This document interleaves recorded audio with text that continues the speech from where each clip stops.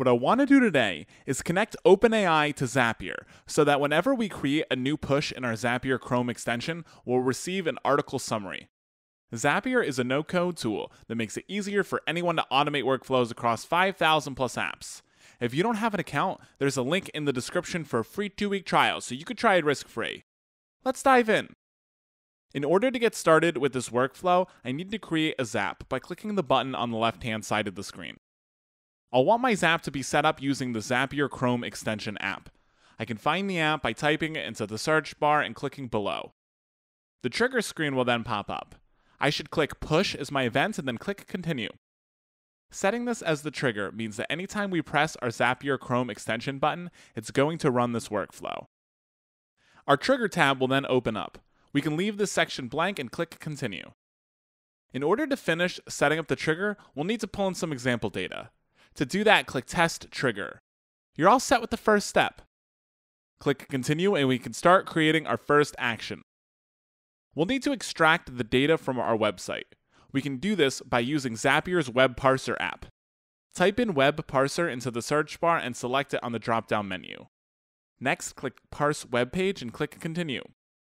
From there, I can assign our Trigger Apps data into the Action Apps fields. Under URL to parse, I'll click Tab URL and click Continue.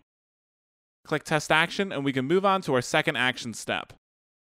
We'll need to format our parsed data and can do this using our Formatter tool. Click the plus button on the bottom of the screen and then type Formatter into the search bar. Click Text and then click Continue. From there, we can start to assign our Trigger Apps data into the Action Apps fields once more. Start by clicking Truncate under the Transform dropdown. Under Input, select Content and then under Max Length, choose the max length of characters you want your Zap to analyze and then click Continue. Click Test Action and we can move on to our next action step. Click the plus button on the bottom of the screen and type OpenAI into the search bar and select it on the drop-down menu.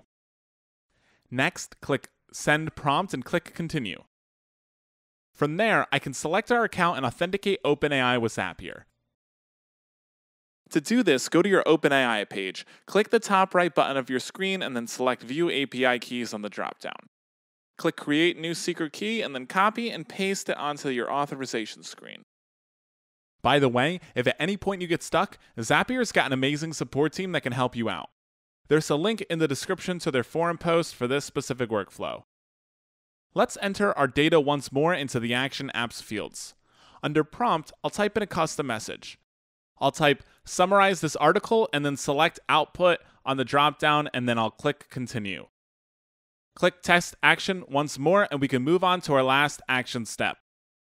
Click the plus button on the bottom of the screen one last time and type in Zapier Chrome Extension on the dropdown. Under Event, click Reply to Chrome under the dropdown and then click Continue.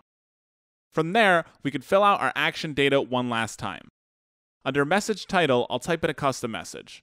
I'll type Summary and click Title under the dropdown. Under Message Details, I'll click Response and then I'll click Continue. Click Test Action and I should be all set. Yep, there it is. This is ready to turn on. Now, whenever our Chrome extension is pushed, we can create article summaries using OpenAI and Zapier. I hope this was a helpful demo. Zapier could do so much more with these two apps and thousands of others. Check Zapier out.